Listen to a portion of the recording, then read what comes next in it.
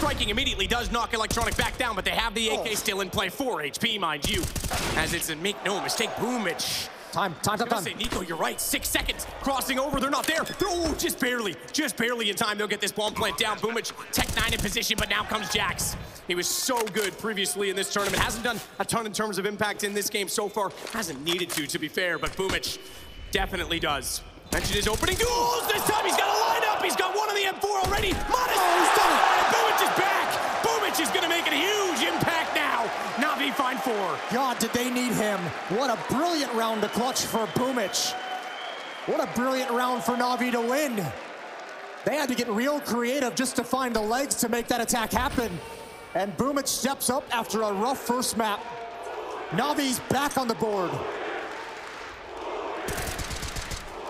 Na'Vi fans give him a chant for good reason.